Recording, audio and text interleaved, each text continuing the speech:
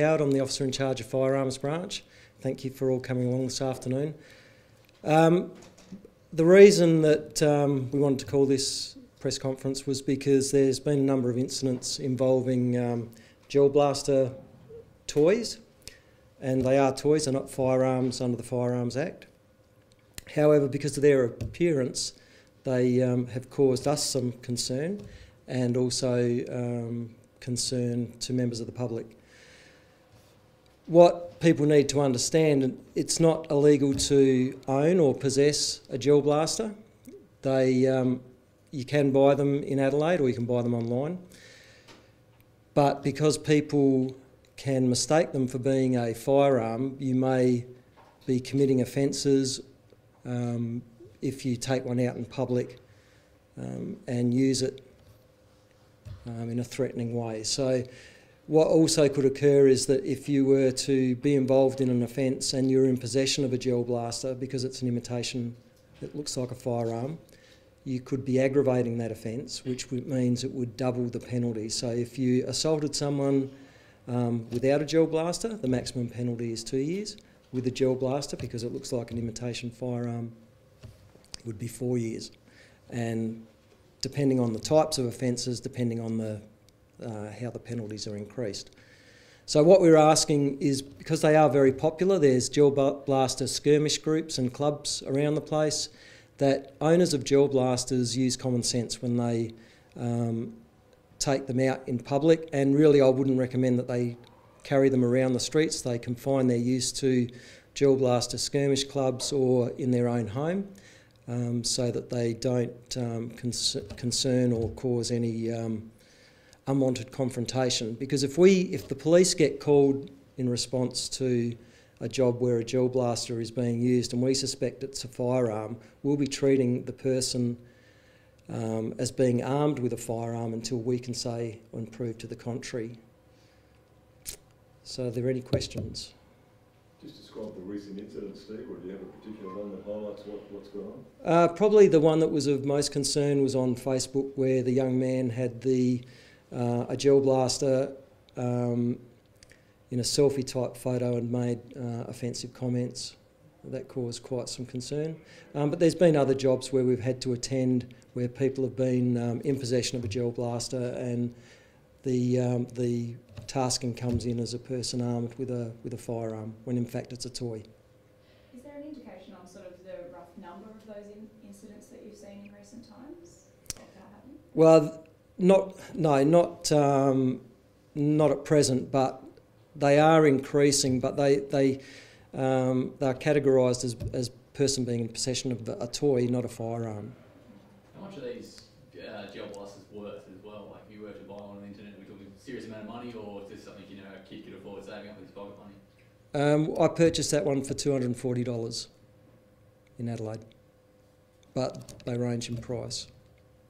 Could there be potentially fatal consequences if you are called out? It may end up in a death.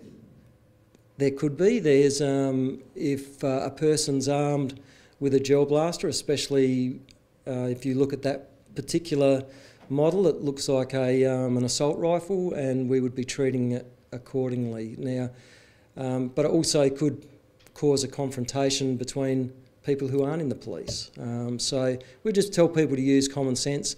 It is a toy, but it could be mistaken for a firearm. Has this happened just in recent months or over the last year? What time period? Probably it's come to the fore in recent months when they've become more popular, and the skirmish groups have formed within Adelaide. But if you do a search online, you'll see that there's a number of retail outlets that sell gel blasters. Have there been any incidents overseas where something serious has happened? Not that I'm aware of, no. Apart from that Facebook incident, what about the other incidents? Has someone been charged or reported for using this? No, because it is a toy and they haven't used it to commit an offence, so it's not illegal to possess a toy gun in South Australia. So they were not using it in conjunction while committing a crime? No. Is it illegal in other states? Yes, it is. So other states have appearance-based firearms legislation. So if something looks like a firearm, it's deemed to be a firearm.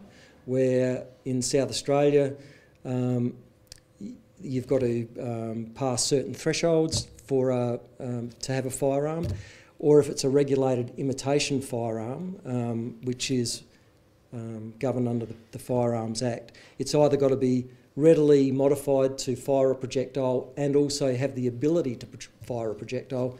That's made of plastic. It doesn't meet those threshold tests, so it's not a firearm. We're not in the business of regulating toys. We're in the business of regulating firearms.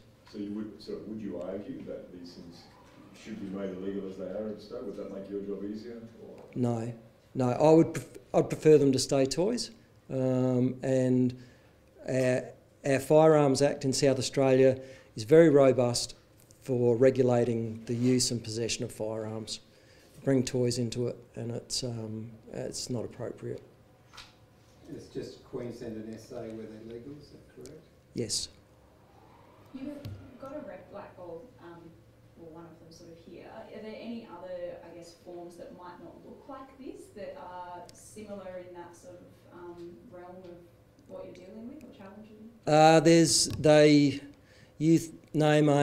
There's a whole range of gel blasters from AK-47s to Steyrs, which are the assault rifles that the Army use, to sniper rifles, to blasters that look very science fiction-ish, and if that's a word, but science fiction.